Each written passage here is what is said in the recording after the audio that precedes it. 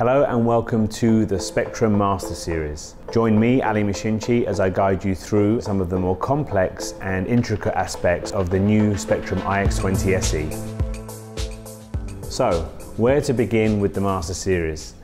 There is so much capability with the iX20 and the iX20 SE that it's almost like we could start anywhere within the particular radio.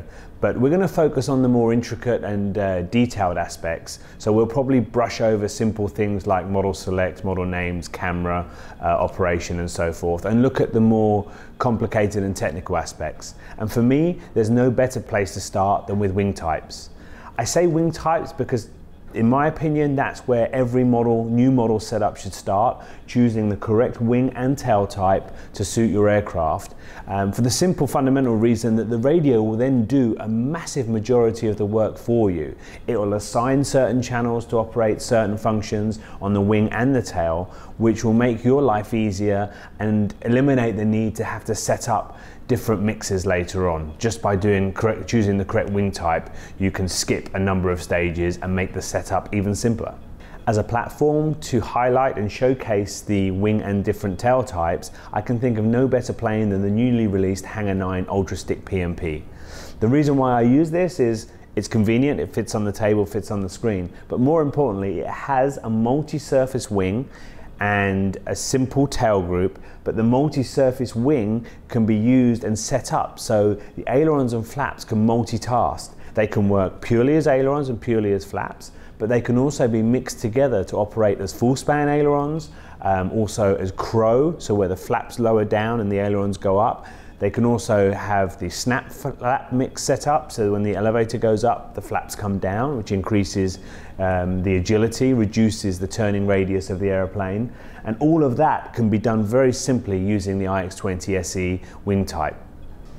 So I've already set up the basics, the fundamentals, model name. I've got a little picture I downloaded from the library file. I could take a picture using the camera on the back of the radio, but the model file was already there and quick and easy. I have bound the transmitter to the receiver, of course, so I have a connection with the airplane, so there's nothing there to set up. This is a previously flown airplane, so it will have some trims and maybe some sub trims in there, so please don't pay too much attention to those. These are the trims that I fly with, so don't expect your radio to look exactly the same as what you see, particularly in the trim segments and maybe in the sub-trim sections. Of course, try and set it up mechanically as much as possible. So if you have time, adjust the ball links so you have a 0 sub-trim or a 0 trim or as close to possible. We're going to today focus on what's in the second menu, model setup, and choose the second one down, which is aircraft type. So if we click on that, or press on that, proceed. It uses proceed because it's turning off the RF signal to from the transmitter to the airplane. So it's just asking you, are you sure you want to do that? Press yes. So, as I mentioned before, this particular Ultra Stick is one of my development airplanes, so it's done a ton of flying, so it's already set up in the radio. But if you see in front of me in the aircraft type, this is basically where you choose what type of airplane you have. And what I really like about the 20 SE is it's very graphical and visual. I've already pre-selected a wing type, which is 2 ailerons, 2 flaps. You can see there the graphic shows straightforward wing with 1 servo driving each one of the 4 functions. That's the type that applies to this airplane. But if we have a quick look whilst we're here, you'll see this is the selection page. We start off with the old school system of 1 servo controlling both ailerons. You see there graphically in the top left hand corner.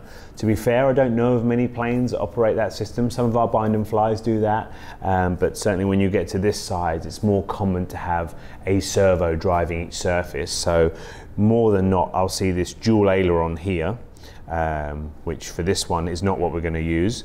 Flaperon in the bottom left hand corner is hopefully self-explanatory, but that's where the ailerons can operate as ailerons but also droop as flaps, or raise if you want to. That's a really cool demonstration of how much easier using the correct wing type is, because prior to wing types I would have had to have gone and picked 1 servo for 1 aileron, 1 servo for the other, and then use the programmable mix feature to mix them as flaps and ailerons. Now simply choosing the flaperon feature and coming out of this will operate the two servos as flaperons independently without any further work. Still not the wing type we want to choose for this airplane, so we're going to scroll down. There's lots of choice, by the way.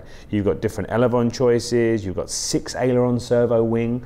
Some of you may be asking, what on earth would use 6 aileron servos? Some of the big gliders, it's quite common to see individual servos spread down the span of a wing. Some of the aerobatic, large-scale aerobatic airplanes have multiple servos ganged together or on separate surfaces to get the performance and the power. There's elevon for your flying wings. There's elevon A and B. That's a directional thing. So if you chose one elevon and you notice that when you pulled up, your elevators or the pitch control worked opposite, or the aileron control worked opposite to what you wanted, you simply switch to the other elevon type and it takes care of all of that for you. Again, prior to wing types, you would have to be going in and reversing channels and then reversing mixers to different channels. It's simple as pressing one button here and the radio automatically computes everything thereafter. The one that we're working on today will be the 4 servo wing, which is 2 ailerons, 2 flaps. That's here. So if we click on that one, we're back to where we were. Tail type, whilst we're here, we'll have a quick look at that. On this airplane, it's very straightforward. It's one servo, drives the elevator, which is connected on a rod either side, and then one servo drives the rudder. But there is, just like the wing type, a whole host of different options. If we just have a quick scroll through, whilst we're here, you'll see there's normal, there's V-tail, so a lot of the gliders will use a V-tail surface where the tail surfaces will go up and down in pitch, and then also left and right for yaw control. Just like with elevon, if your V-tail type that you choose isn't the correct one for your particular airplane or your particular servos, and one of the functions works in reverse to what you'd like the stick movement to operate in, simply choose the other V-tail, V-tail A or V-tail B. Dual elevator, dual rudders. Good example of that off the top of my head is like an A10 Warthog. If you had a servo in each elevator but also wanted 2 servos on the rudders, just press that and it does it for you. There's lots, tailorons. In fact, there's probably as many wing types or tail types as there is aircraft types. So yeah, unfortunately for this particular subject, it's the most simplest one, which is nice because the wing is a more complicated one. We're showing you just a simple, straightforward. So just click on that. And then there's no learning to do at this stage. Once it's inputted into those 2 selections, the radio's automatically worked everything out for you. You just need to come out of this menu and the RF will re-establish with the receiver in the airplane and you're good to go. So now we have selected the correct wing and tail type for what we want to set up. One tip that I can give you as the viewer is an invaluable tip. It doesn't just apply to wing type, it applies to everything to do with using Spektrum radios. And not just the 20 SE or the iX20, all of our Spektrum radios that have a monitor screen. Monitor is probably the most underused and most useful feature in our radios. And on the iX20, it's up at the top there, second menu, it's that important. Dashboard is the first one, obviously, that controls everything. And the reason why I wax lyrical about monitor is because it's a visual reference, not only to what's moving and how much, but also if you look at the top of the screen, it also shows you which one of the ports is allocated to which function. So it's actually, we've gone to the extent of naming them. So throttle, THR, is always really defaulted to channel 1. Sometimes on some of the glider menus, we move that. More on that later when we bring in a glider expert, but most fixed wing starts with throttle. And after that, it's where things start to get a little bit different. And they get different depending on what wing type and tail type you choose. So for example, where I've chosen a 4 servo wing, or if I went even more extreme than that and chose a 6 servo wing, the radio will automatically assign all 6 servos, or 4 servos in my case, to particular channels, and then it's up to you to plug those channels into the corresponding receiver port. So just a quick run through on what we have here visually on the Ultra Stick. Channel 1, throttle. Channel 2, right aileron. Channel 3 is elevator. Channel 4 is rudder. Then channel 5 is left flap. Channel 6 is left aileron. Channel 7 is right flap. Then auxiliary 3, 4, 5, 6 and 7 are pretty much open for what you want to do. So when the channels are named by the radio automatically, something like throttle, elevator, rudder, whatever, They're the channels you want to focus on and make sure the corresponding function, or the servo driving the function on the aeroplane, plugs in to the corresponding receiver port. So throttle, right aileron, elevator, rudder, so forth. The reason for that is convenience. The radio's already done all of that mixing for you. So when you move the trim on the aileron, it will move right and left aileron. When you do a mix with flap or elevator to flap, when I mix it, it will do both flaps automatically. It goes back to the old system before wing types, where you'd have to go, okay, if I wanted to move the flaps in conjunction with the elevator, I would have had to have done one mix to one flap and then the same mix to the other flap. Letting the radio do all of that in wing type is so much easier. So yes, do make sure your port allocation in the receiver matches what your radio is asking you to do. It will save you a lot of time. So now we have the wing and tail type selected, corresponding to the airplane that we have beside us and what we want to do with it. Also, now that we've touched on allocating the right servos driving the correct function to the correct receiver output, let's start on setting it up. Straight out of the box, it will come conventionally set up. So I've got full movements here to show you a little bit clearer, more visually, the functions moving. So you see there we have ailerons moving left and right, up and down on the elevator, left and right on the rudder. I know it's basic stuff, but I can't really stress enough, please double, triple check your control directions at every stage, at this stage, halfway through setup, and then before flying. We also have flap set up, a little bit of crow in there right now, but you see, we'll talk on more of that bit later, but we have the flap on the lever switch, which is pretty straightforward. We'll quickly touch on it now, but in the first menu, which is model adjust, third menu down, flap system, select which switch. In this case, I've selected switch D, and then I have the flap percentages in relation to my flap switch. So position 0, you see I have 0 flap in, and then position 1, I have 51% of flap, and then position 2, I've raised it to 90%. You can also see in the right hand side of that 47, that's in relation to the crow. That's the ailerons when they reflex up like that to create more drag. A great feature of the 20 SE is it's built into the flap system. Up until not too long ago, we only had 2 menus in this flap system, which is the flap and the elevator. We now have the third, which is the crow. So I can introduce crow at every stage. Just to give you a visual demonstration, we'll put it in the takeoff flap or flap position 1.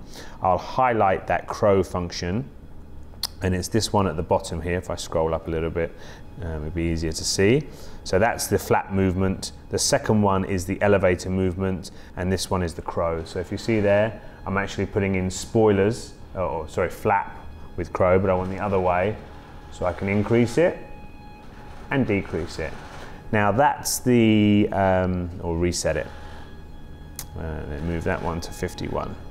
So I tend to use the first stage of flap for takeoff only, so I really don't need any or want any crow in that stage. So neither flying straight do I want any crow. So clean wing, just takeoff flap, and then the crow comes in on the third stage. That gives you an overview on crow, which is probably the most requested mix that I get asked for on the Ultra Stick, because it broadens the flight envelope hugely. It creates a bunch of drag, but also loads the airplane with washout, so aerodynamically the wing tips stall later than the wing root. In layman's terms, that means you get a cleaner stall. It holds the stall off a little bit more, but it's more about the fact that it stalls cleanly rather than that tip stall that some of you may have had the unfortunate incidents of seeing appear in one of your airplanes. So it doesn't stop it, it just prolongs it. Now with crow, it's a real case of setting it up to your personal preference. So for instance, if we have here, look here, position 2 is where my crow comes in. I've got 47%. That's half of the crow available movement. Why half? I could get more drag if I raise them up to 100%, which is true. But sometimes it's almost that there's too much drag And also to bear in mind is that the roll rate or roll control is diminished. So that's why I played with it and got to a number which was 47. 47 was a number I found with this aeroplane that would slow it down. I could visually see more drag going in. It wouldn't drop the aeroplane out of the sky where it was so much drag. The plane was still flying with a little bit of throttle, but more importantly, I still had full roll control. So if I got caught on a windy day with a crosswind, I didn't have to worry about a lack of roll control. So like many things, don't just go with my number of 47. Go out there, experiment, get a mistake or so high, have a play with it, be ready on the switch. If it's too much, land and reset. So that's Crow. So the next feature in our complicated multi-servo wing using the wing type menu in the iX20 SE is another one I get asked a lot about on this particular aeroplane, and that's the full span aileron for 4-servo roll, all different ways of describing it, but in layman's terms it's basically where we stop just the aileron from moving for the roll. We want a faster roll rate, a more pronounced, crisper axial roll, say. We go to 4-servo wing or full span aileron, so pretty clear to see there. The flaps are hinged in such a way and set up on the servo in such a way that they can move up as well as down. Using the iX20 mixing function, we can make the aeroplane a lot more agile in roll. So more on that, let's dive into the mixing page. So to get a 4-servo wing set up to command roll, easiest way is model adjust menu. Now down the left hand side, 4th menu down is mixing. Click on that.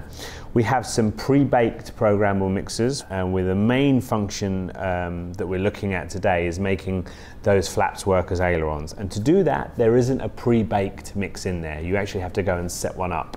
I have it set up here, which is the aileron to LFL, the left flap, which is, I believe, the 1, 2, 3, 4, 5th mix down. Let's open that one up and see what we're dealing with. So, when you get it, you'll see that at the top, you'll have 2 boxes which are inhibit. Now that's because it's a clean mix. The radio is saying, you choose. You tell us what the lead or the main function is and what the student or the follow-on function is. Right now you can see I have aileron as the lead and then the LFL, which is the left flap, follows. Now you might think that that would only drive one flap. Again, with the iX20 it's quite smart in the way that our developers did it, and I'll show you exactly why. There's my values.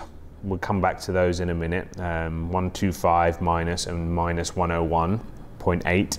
It's that precise. But yeah, let's go back here and inhibit that. So right now, nothing, see? Now, if I went to right aileron and activated it, all the other numbers stay the same, 125, 101, but now look what happens. See, when I'm rolling, both my flaps go down, and vice versa. They go up. Now that's not much use to us right now because we're trying to get the airplane to roll, and of course one flap is assisting the roll, the other flap is fighting it. So to do that, we take the RFL and make it LFL, the left flap. Okay, and now look what happens. Again, it may seem like an error, but it's actually not. It's a pre-planned programming to make your life as the end user much easier. Prior to this, we would have had to have done 2 mixes. You would have had to have mixed aileron as the lead and tagged it to the secondary channel 1, which is right flap, and then another mix to the left flap. Our developers thought, hold on a sec, we can cut that whole process in half by making one aileron mix, which is the RFL, so the flaps go up and down. The other one, it makes logical sense to make them work opposite. So that's what we did, and then you get to choose the percentage. Now, as far as percentages are concerned, I just simply use the slider here, minus 125, to try and get the ailerons or flaps in line with the ailerons. So if you look here, see how I'm lowering it? I'm almost at 0 here now, so it's almost nothing, but then I raise it up so that I get to the ailerons just close to in line. with the flap. So, and the other side is the other amount. So don't worry if those numbers are slightly out. Don't worry if there's a slight delay between the aileron and flap that follows. Just try and get them set up as cleanly as possible. We then have down here the switch, which is the primary. What controls that basically? I have it set to switch B, and then I chose a custom setup, so the center point is what drives this mix. So if you look here, when it's on the position 0, it doesn't do it. When it's on position 2, it doesn't do it, only when it's in position 1. But that's as simple as pressing the custom setup and highlighting which one of the switch toggle modes, 0, 1 or 2, you want to actually activate that mix. And of course, more importantly, which switch you get to choose. Just like all of the other switches, you can just highlight the switch and then either manually input it or move the switch that you so desire to operate that mix. And that is as easy as that. And then whilst we're here, we may as well just quickly touch on the snap flap, which is elevator to flap, which is very similar to what we've just done, where we set the mix up. First of all is I choose a switch, switch B, on there, see that? And then as the lead, I set the elevator, and as the flap, I set the RFL, right flap. Remember, if I chose LFL, the flaps would work opposite as ailerons. We don't want that, we want them to work in conjunction with the elevator. So RFL, set your numbers, minus or plus, depending which way you want it to go.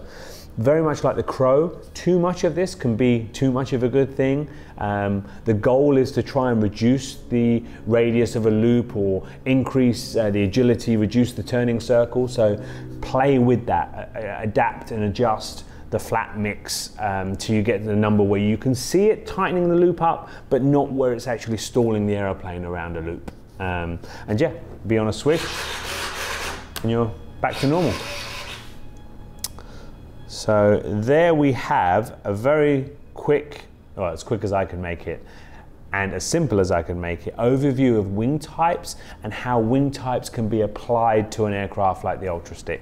So hopefully that will be of help. Please don't misunderstand that this is a complete overview of everything you can do with wing type. There is a lot more finer details. The idea with the Master Series is to get you rolling, get you started, help explain the functions of the iX20 SE and other Spektrum radios. Please remember, we try and use the same protocol on all of our operating systems. So what applies to the 20 SE will also be relevant to other radios within our lineup. So yeah, hopefully that's been of help, and I look forward to meeting you and talking maybe with a guest. Certainly along the way we'll be bringing people in who are much more knowledgeable about the innards of the more finer detail points of the 20 SE later on. But until then, thank you very much for joining us on Master Series.